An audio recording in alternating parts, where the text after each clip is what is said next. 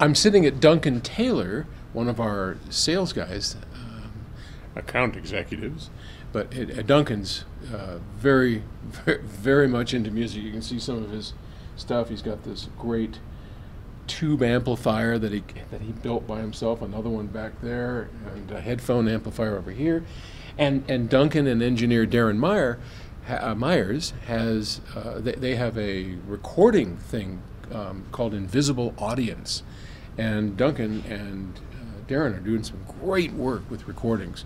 So if you ever do get a chance to call here and talk to Duncan, this is his lair. This is where he lives, right here.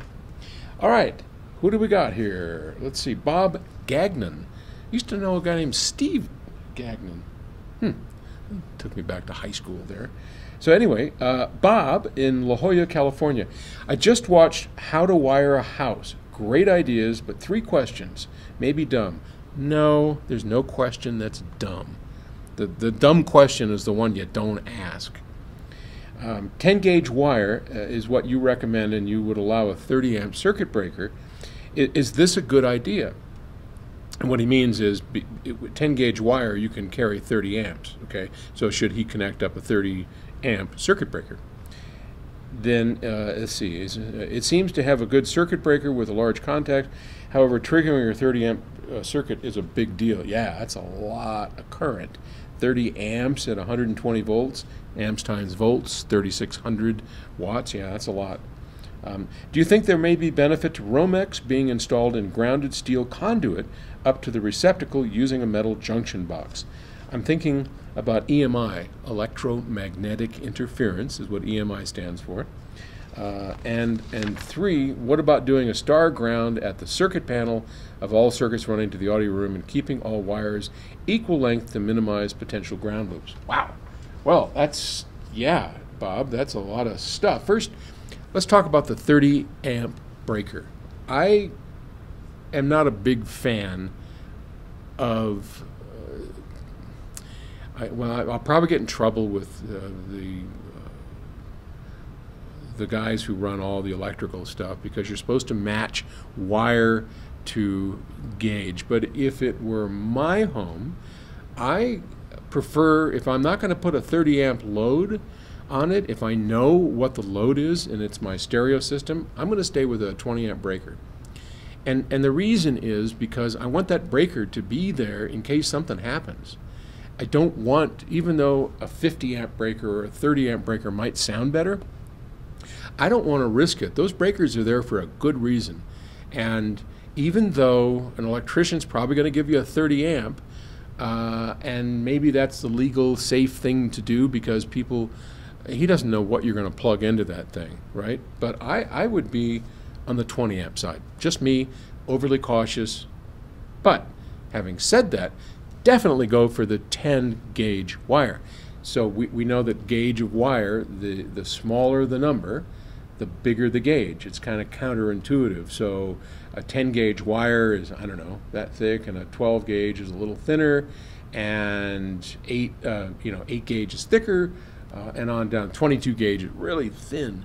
So the smaller the larger the number, the smaller the gauge. The smaller the number, the bigger the gauge. Like 2 gauge is really big. Anyway, wire does matter, and if you can go to 10 gauge, it's not much more. If you're wiring your house, go 10. You will appreciate the sound. Now, the other thing that is conduit. So if you've ever seen a house wired, they'll sometimes take conduit. Modern homes today, they just run the Romex through either Smurf tubing, which is that kind of plastic orange tubes, or they'll just run it through the walls. They'll just snake it through the walls, which I believe is perfectly legal, and then you connect it up. But like in this building here, and we have a commercial application, so everything in this building goes through conduit, and conduit is galvanized steel pipes that connect everything, and they do that for fire, I'm pretty sure, and the Romex runs through the galvanized steel pipe. So the question is, should I do that? Because, why? Well, noise is an issue. I mean, cell phones, everything out there that creates noise, computers, radio stations, and all that are going right into your wires and then coming into your equipment. And if you can isolate those wires from at least from at least the noises in your house, you'll be better off. So by running it into a steel pipe that is then grounded, yeah, you'll have much better noise rejection, or not rejection, but elimination from extraneous noise. Now, having said that, I mean, it's kind of a pain in the butt. You gotta bend the pipes. You gotta run it through with snakes. I mean, it is not trivial. And the last part, the star ground. I think star grounding is important. I don't think that star lengths is all that important. Dedicated circuits are. If you can manage a dedicated circuit, let me explain what that is.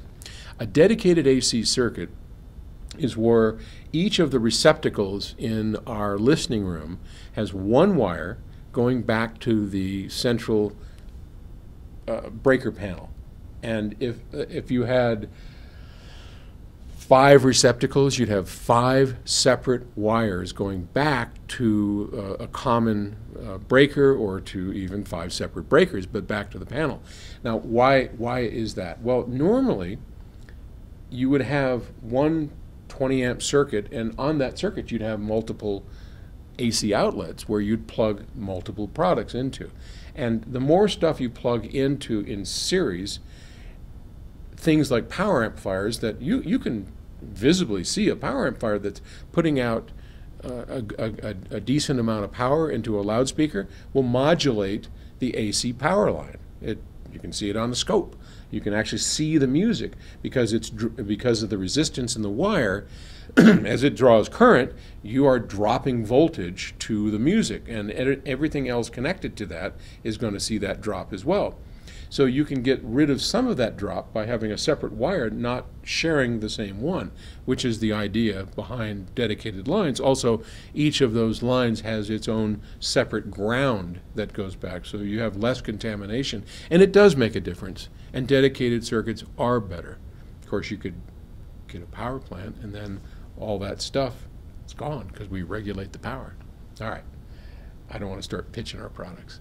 I hope that answers your question. Thanks for asking it. Bye.